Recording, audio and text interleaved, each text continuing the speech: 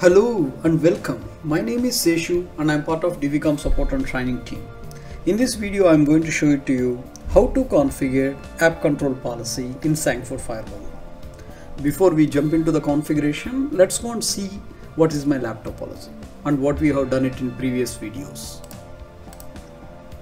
So in my previous video I have shown to you like how to configure the DHCP, how to configure the NAT, and how to connect your firewall directly to the management port and how to create the zones. So far we have done so many configurations, but still I am not able to get the internet.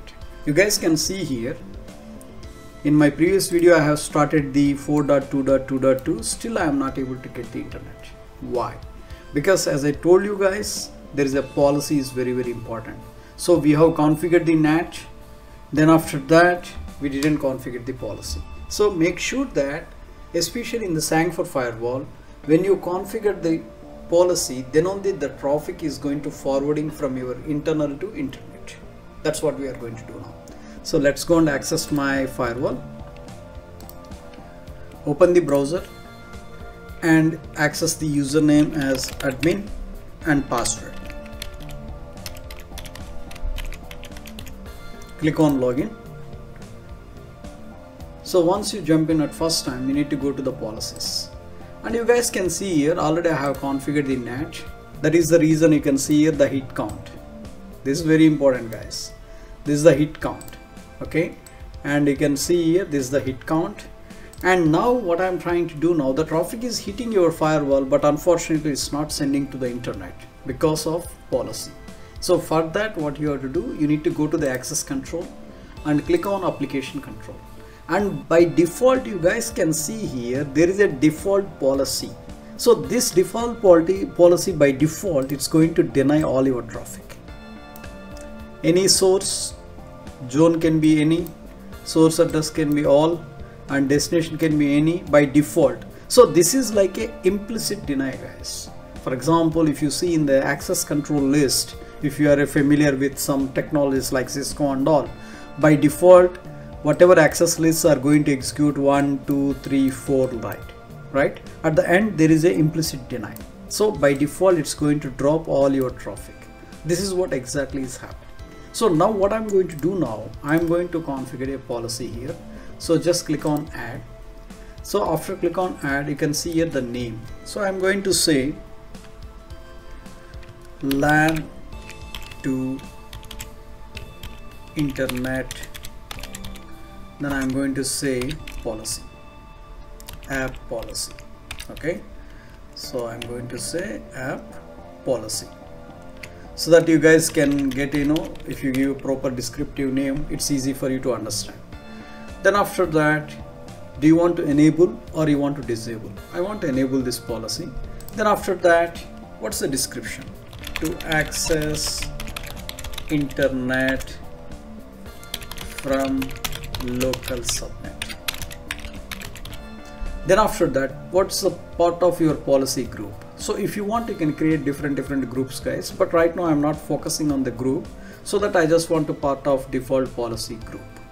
Then after that, what is the position? The position, I want to keep it on top of your default policy.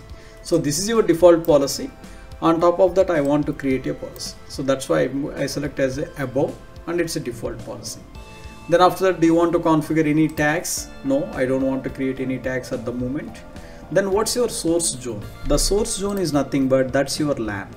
So select the LAN zone. And what's your network objects? So I'm going to select the network objects, which is my LAN subnet 192.168.100.0. Then after that, go to the destination zone. So what's your destination zone? So the destination zone is WAN. Then after that, what's your network object? Network objects, they can access to any other IP address, Facebook, Gmail, anything. So that's why I can select as the all. Then click on OK. Then what type of service? Service is all. And what type of applications? Guys, service are nothing but it could be a TCP or UDP, and you can specify which protocol. You can specify on that, but we are going to work more on the services and applications in my next upcoming videos. But here I am not going to do anything. Simply what I did, guys, I just selected the LAN zone and I selected my LAN subnet. Then after that I selected the destination as my WAN zone and I selected all and any service and all applications. That's it. And also you can see here in the down, you want to allow or you want to deny. I just want to allow, then click on save. Now you guys can see here the traffic is going to start or not. Let's go and check it. Now you guys see immediately the traffic has started, guys. Okay, now what I'm trying to do now, I just want to refresh this and you can see the hit count, it start increasing. And also one more interesting thing is that if you want to see the NAT tables and all what's going to happen exactly behind the scenes in Sangfor, it's very easy and straightforward, guys. Just go to the monitor and click on the sessions and click on the session list. Now you guys can see here what a beauty of information that you are going to see. So it's saying that the traffic which is coming from your LAN and through this IP address, and this is the source port, and it's going to the LAN 100.1. So in case if you want to see each and every sessions how it's going to translating and all, you can able to see it, guys. That's the beauty of it. And which policy is allowing, you can see here there is a policy, match policy, LAN to internet access policy. So this is saying that it's allowed. Okay, so in case if you want to filter something, this is, I really like it, guys. So for example, I just want to see only ICMP traffic, for example. So what you guys can see here, the protocol, I can select ICMP, then click on save.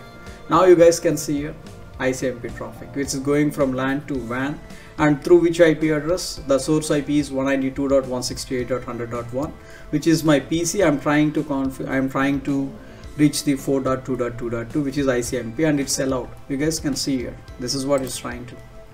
Yeah, so that's the beauty of this Sangfor firewall, guys. You can able to see the complete information. And one more thing is that I just want to show it to you, this policy also, in case if you want to see the session table from here, you can just click on more and click on view sessions. I really love this one, guys. Thanks to Sangfor a lot. You guys can see here complete information. So LAN to internet, you can see this is the policy and it's allow. Everything is allowed, guys. I didn't apply any restrictions, and you guys can see here exactly what type of traffic. And behind the scenes there is some other services also running in my system, but I'm not sure which services are running. So even you can see those IP addresses also. Really beautiful, guys. Why? Because as a network admin, you can able to see the complete information. And also once you click on this, and you can see the session ID, and this is the flow which is sending the traffic, and this is the flow which is receiving the traffic. And you can see flow 0 and flow 1. One is sent, other one is received. So that's why it's trying to show you the source IP is this, destination IP is this. While the return traffic is coming, this is the source and this is the destination. So that for administrator especially, they can able to see each and every packet, like what is the session ID, what is the source IP, what is the destination IP. They can able to see the complete information, guys. So now what I'm trying to do now, let's open another window. I'm trying to say www.google.com. See how quick is that. And let's say that I want to go for www.facebook.com. I can see that the Facebook is getting open. I want to open youtube.com, www.youtube.com. And I want to access the E-Link website. Just you can go here, www.elink.com. You guys can see here how quick and the firewall is allowed to access the internet. Okay, and you guys can see here. Now if you want to go and check on these view sessions, and you will find all the information, guys. See YouTube traffic, Microsoft traffic. Okay, all this information. Even if you want, you can go deep dive what is happening exactly. All this information you can able to see it from here. That's why I really like this Sangfor firewall, guys. You can have a complete visibility in your network, what's happening, which websites the people are trying to access and all. You can able to get the complete information about it. And this is the beauty of that. So if you want, you can, as I told you, that you just configure the NAT, then after that come to the access control, then you can see there is application control policy. And once you configure this, then it's going to allow your traffic from your LAN to WAN. So this is how the policies are going to create in Sangfor firewall. So to log out, just click on the logout and just minimize my window. So as I told you guys, in Dubai the GITEX is going to happen in October 14 to 18. So during the GITEX period, I'm going to explore more on the Sangfor products. Like Sangfor is mainly focusing on security and HCI products. So if you guys really want to explore more about Sangfor, you please visit our booth in GITEX. And for the sales related inquiries, please send us an email, sales@datavoice.com. For support, please send us an email, support@datavoice.com. I hope this has been informative, and I would like to thank you for viewing.